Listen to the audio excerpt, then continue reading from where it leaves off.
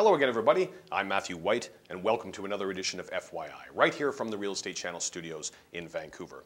I'm pleased to have in the studio with me today from Sea to Sky Premier Properties in Whistler, our actual first Whistler guest on the show, Craig Mackenzie. Thanks for coming on, man. Oh, thank you. Thanks. Why do so many people look to Whistler as a potential place to buy? You hear it in the news, it's all over the place. I think it's two main reasons. One is people can combine a love of recreation, place to escape from the city, and people who have owned in Whistler over a long period have done well on capital appreciation. It's amazing the changes that have taken place up there, where it was before geared pretty well primarily towards winter sports, and now they've converted it so there's a winter and summer aspect as well. The biking aspect has taken over as well. Very much. This year, for the first time, the mountain bike visits on Whistler Mountain in the bike park surpassed the number of golfing visits. So it's taken a real turn. Now, for those that are thinking about Whistler as a potential investment, the general premise seems to be it's very expensive. Is that the case? Well, I think a few years ago you might have said that, but Vancouver prices have caught up with Whistler, so that you're seeing, one bedrooms typically in the village, they're starting in the 3s and 4s. Now, of course, we are all aware that the Olympics are coming up, 2010 games. How is that going to affect Whistler, where I know some of the venues will be taking place, when it comes to pricing and it comes to expenses? I think that after the announcement of the games, we discovered that the market stayed flat for a while, because I think people wondered how they were going to make money to justify prices for an event 8 years away for 3 weeks. So, but I think the market bobbled since then. It was a little bit up, a little bit down.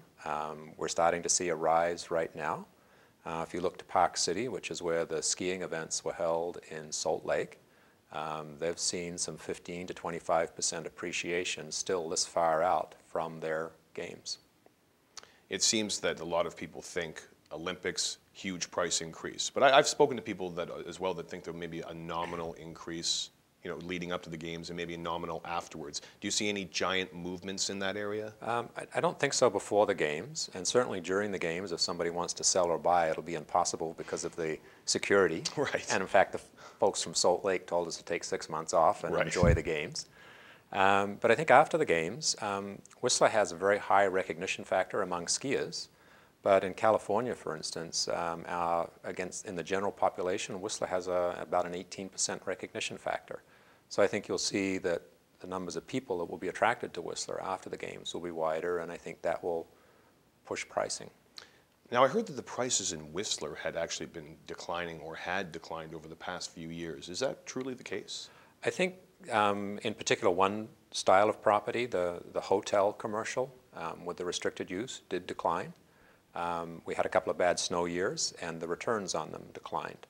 So those products tend to follow a little bit more the revenue. But the general market just, sometimes some things were hot and they went a little bit above what you might expect, and other times it was soft.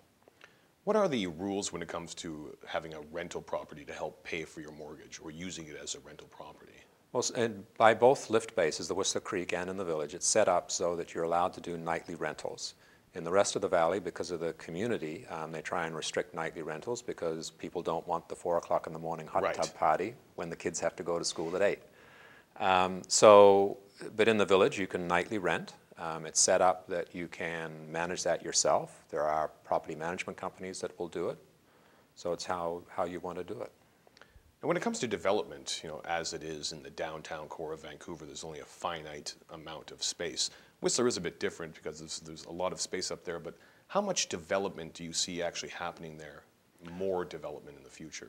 The community has, as a community, decided that we want to restrict the development, because the concern is the more development, the more you change the environment that everybody's there for. So we're very close, actually, to being at our build-out.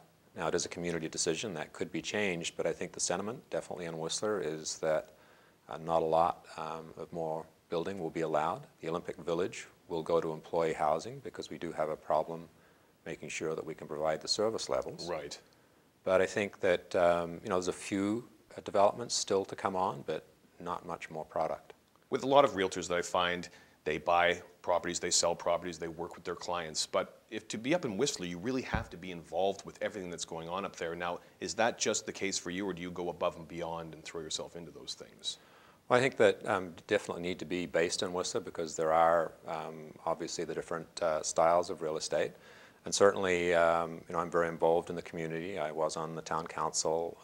I've been involved in the local tourist association. So I have a really good knowledge of what's going on within Whistler. Say I was planning on actually starting a business up in Whistler. What type of rental rates am I looking at? Right now, the rental rates in the village itself, you're starting in the 60s and up for prime. For less than prime, you're looking at $40 a square foot, so that's per square foot per year.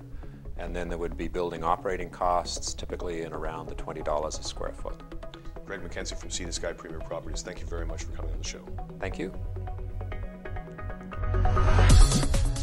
To phone Craig directly, phone 1-604-932-4117. Or visit his website at www.seatoskypremierproperties.com.